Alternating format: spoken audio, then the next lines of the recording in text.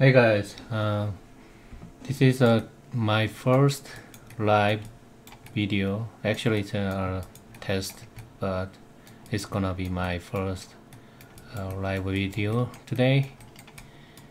So today I wanna show you how I create a new shape of the polygon on the original mesh I have.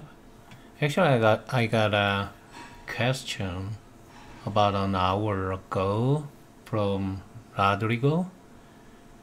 He asked me how I create a new polygon following the original mesh. So I will show how I made a new polygon on the existing mesh. It's gonna be quick demo. So what I did in the video is I made let's see, I just open up the outline windows. So I just copy and paste temp mesh here. Let's say layer 0. So this guy is gonna be, let me hide it, my reference mesh for new polygon I will create.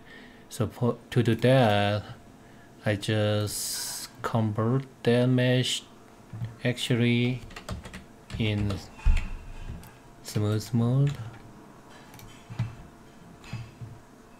So I convert that to high resolution polygons using the smooth mesh preview to polygons. Once you click, you get a higher resolution polygons. So just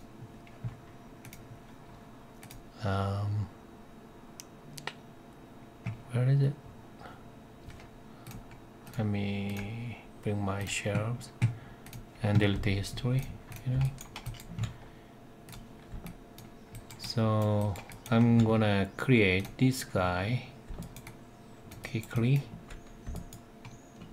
Let's say I make a layer here.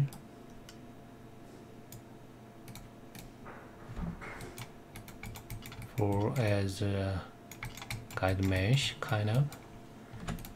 So let me select this temporary mesh I just created and go to object live, activate,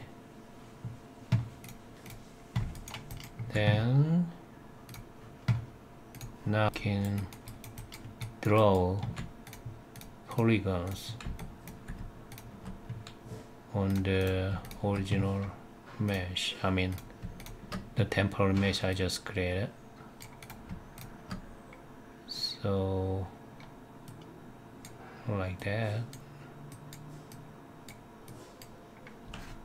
Sometimes you get extra garbage point here externally, then you can just hit the clear dots. It will remove all the extra garbage dots if you create externally. Right.